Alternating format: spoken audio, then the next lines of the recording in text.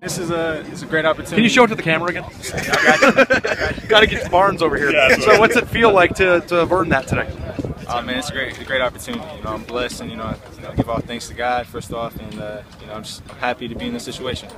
You've got a big announcement coming up next week. You talk about that. Get this, and then next week you'll be committing. Yeah, that's awesome. I'm glad for the whole recruiting process to be slowly over, and it's going to be next weekend on Sunday at the RES camp in Fort Wayne. So who are the programs that you're going to be deciding between, and how did you get to the decision, or have you even arrived at it yet? I'm pretty close to that decision. I'm putting out a top 4 tomorrow. It'll probably be Ohio State, Notre Dame, Tennessee, and Michigan.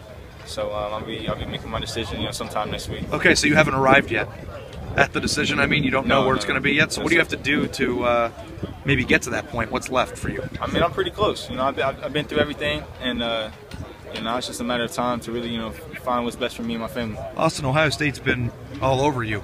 I mean, what's it been like just dealing with the intensity of Ohio State's coaching staff, and how much have they shown to you that they want you here? I mean, it's huge. They've been in my recruitment ever since I was a freshman and sophomore. So being with them and hearing that from them, it's huge. And they're a good coaching staff. What did you think about your performance today? I did great. I balled out, did what I had to do to get open. You know what I mean? So. Talk about the other schools you're looking at, in particular Michigan, Notre Dame. What do you see with those two? Michigan and Notre Dame have a great academic, institution. Great schools, and there's a lot of opportunities at Michigan, and Notre Dame's network and brand-wise is huge. So. Talk about as a receiver, what are the things you feel you bring to the table that's got everybody, so excited to see what you're going to do at the next level?